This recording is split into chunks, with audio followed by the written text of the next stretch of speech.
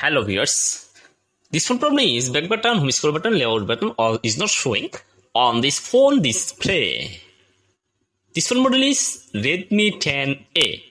Now today I'll show you how to show back button, home scroll button, layout button on this phone display. If you want to show your phone back button, home scroll button, layout button on this phone display, at first you find the option called settings.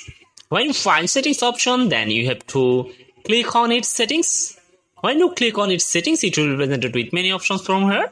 And you scroll down. If you want to show your back button, home scroll button, layout button on this phone display, and you see additional settings. When you show additional settings option, then you have to click on it, additional settings, and scroll down. You will see an option called full screen display. Then you have to click on it, full screen display. When you click on it, it will be presented with many options from here. And if you want to show your back button, home scroll button, layout button on this phone display, you will see an option called buttons. Then you just click on it, buttons, and show 3 buttons on this phone display. I will click on this and click close and show 3 buttons, back button, layout button, home scroll button on this phone display. And if you want to change your back button order, you see an option mirror buttons. You just click on it and turn your back button left and right. And if you want to again hide back button, you just click on it, get search, and hide your back button, home scroll button. So if you want